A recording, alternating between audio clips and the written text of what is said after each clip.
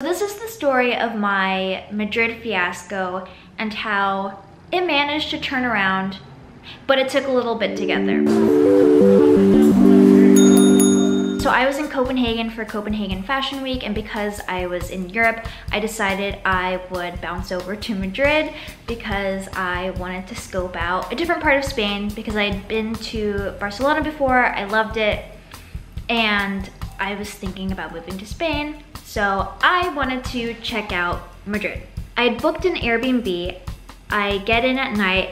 I'd already had plans to see someone. So this Airbnb was already kind of weird because there was a third party in between, which seems to be the norm now with Airbnb, which is not my favorite. And I'm there for maybe 30 minutes. I'm just there to put my stuff away, get ready really quick because I was meeting up with someone and she was gonna take me around and take me to some spots to eat and we were gonna go drinking and stuff. So she comes to pick me up. As soon as she does, the power shuts off. And she came up and we flipped on all of the switches and the power turned back on and we're like, okay, I guess it's fine. I come back at night. The power is off again. I flip back on the power switches or whatever it is, the box. The power comes back on, but it shuts off again after like 5 or 10 minutes. And so my first night there, I don't have Wi-Fi, I don't have heat, I don't have electricity. I was walking around using the flashlight on my phone just to go to the bathroom. It was cold, it was loud because it was like a weekend. Everyone's just outside partying and I'm just like so sad that I don't have internet. I can't charge my phone, or I can, but just in like 5-10 minute increments. I text the third party people, their office or whatever it is closed because it was pretty late at night. I message them again in the morning and they're like, someone's gonna come by at 11 to come check out the electricity power situation. This guy comes in, he flips on all the switches, which is what I'd been doing. Power's back on, it's on for maybe like 20 minutes, where I'm just kind of waiting around. And I was like, do you think it's good? And he was like, yeah, I think it's good. As soon as he starts to walk out, the power shuts back off. So he starts calling people and he's speaking Spanish. I don't understand what he's saying because my Spanish lessons, hadn't really kicked in yet. After maybe like 15 minutes of him being on and off the phone, flipping on and off the switches, he's like, okay, I have to go. And I'm like, wait, what? I was like, please do not leave me here. And he was like, I don't speak English. And I was like, oh my God, don't go. I was like, is somebody coming for me? Is someone gonna fix the electricity? Like, am I waiting here for someone to come? And he leaves. And I get a phone call and it's from one of the people I was in contact with for the Airbnb. And he's like, hey, they weren't able to fix the electricity. And I'm like, yeah, I told you I'd been like flipping it on and off, all last night and all this morning, and it's just not working. And he was like, well, we're not gonna be able to get an electrician over the weekend. It'll probably be like 2 or 3 days. And we need to take the listing off Airbnb and we need you to get out as soon as possible so we can take the listing down. I had brought this like shopping bag. It was a carry-on bag that I brought with me because I had too much stuff from Copenhagen, just like extra clothes and stuff. And by the time I had gotten to the Airbnb in Madrid, the bag had broken from the bottom. It was just, it was like a regular shopping bag. I'm freaking out because I need to find packing tape or something to mend the bag so I can leave as quickly as possible. So I go downstairs, I'm walking around the streets of Madrid, I'm crying. I am so upset, I don't know what to do. I managed to find a like stationery store and I'm trying to ask for tape, she doesn't understand me. I asked for a bag because I was like, maybe I should just get a bag instead of looking for tape. She said, no, you can't have a bag. And I'm like, great. So I text the people from the Airbnb. thing, and I was like, can you help me find like a packing store or something? They find me one, I go there, I get packing tape, I go upstairs, and now I have to find a place to stay while doing it in like 5-10 minute increments, because I didn't have, you know, I could only be connected to Wi-Fi for a certain amount of time at a time. People just started waking up in New York, so my friends were sending me stuff. My friend Jasmine, she was sending me hotels and things that would work. I'm texting my friend in Paris, friend from Japan, she's trying to connect me with people she knew in Spain. And it took me so long to finally find a place because of me having to like turn the power back on and it has to boot back up, and then I have to like frantically find something. I find a hotel kind of nearby, I book it, I grab all my stuff, I get to the hotel, it was maybe like a 10-minute walk, and you know, it's Spain, it's cobblestone streets, I'm lugging a bunch of stuff around, and there's like construction happening on these little streets, and I'm trying not to cry, and I get to the front desk, and she's like, we don't have your reservation.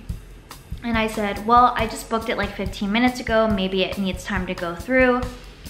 And I'd booked it through like Priceline or Expedia or something like that. I wait a little bit, like 15-20 minutes. I'm calling my dad because I had Wi-Fi in the hotel lobby, and I just wanted to let him know what was happening. And I go back up to check if my reservation had popped up, and she was like, no, we don't work with Priceline or Expedia or whatever. And I'm like, well then why was I able to pay like 500, 600, I don't even know how much money I like spent on this hotel for a few days. And she's like, well, I think you need to call Priceline. I think it was Priceline. So I call Priceline, they're like, let me check in with them. They call the front desk, they're talking, he calls me back and he's like, I'm so sorry, they don't work with Priceline after all. And I'm like, are you gonna take the hotel off? Like, that's so weird that I was able to book that. And he was like, yeah, that was our mistake. We'll give you 80 extra euros because it was our fault. And I was like, okay. And then the lady at the front desk wasn't the friendliest. It was getting late, I hadn't eaten anything. And I was like, well, I should give Madrid a shot. So I booked 2 nights just to see if I liked it or not. I mean, I was already there. I get to the hotel room.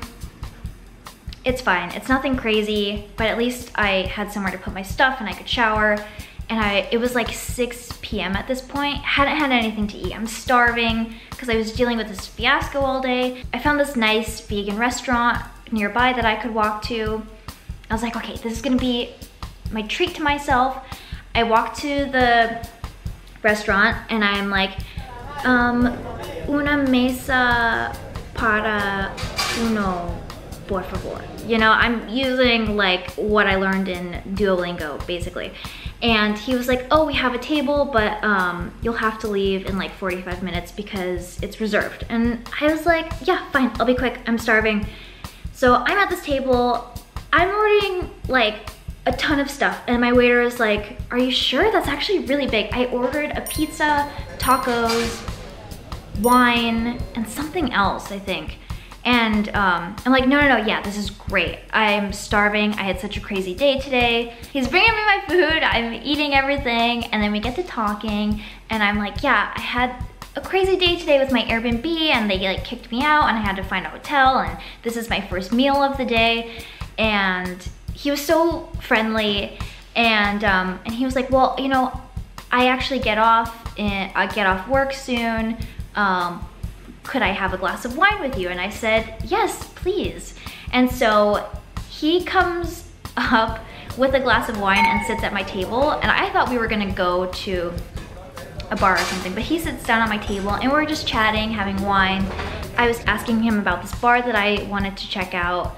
And he was like, well, you know, I do know of a barcade, because I love a barcade. He's like, would you like to go? And I was like, I thought you would never ask. We go to this barcade, we're there for a little bit, watching people play games, and we go to another bar, and oh my God, we go to this like underground weed bar. We were walking around Madrid late at night, and the side of this building that it was kind of like reflective. It just looked like a wall or something. It was so strange, very secretive. It is so cool. There are like games everywhere. It's a little dark and moody, and you can order food and have edibles or smoke weed or whatever, and it's this like really big space. So we went there for a little bit, and it was so late at this point. He was like, well, let me drop you back off at your hotel. We take his moped, and he was driving like a maniac, and I'm sitting on the back, and you know, it's like super late at night, and it just hits me like, I'm in Spain, I'm with this really nice guy, you know, my waiter from tonight. I don't know, it was just so funny how it turned around so quickly. And I ended up seeing him again a couple of times after that, and it was lovely. That is my Madrid fiasco. It ended up being okay, but the beginning was so stressful, and I was like, there's no way I'm gonna be able to make it here like 5 days or however long I was supposed to be there for. And I did. I ended up booking more stays at the hotel. I just stayed there. I didn't want to, you know, do anything crazy. And it was a really nice time. I feel like I met a lot of really lovely people and made new friends, and so I ended up having a really good time. And then I went back to Copenhagen, and now I'm back in LA.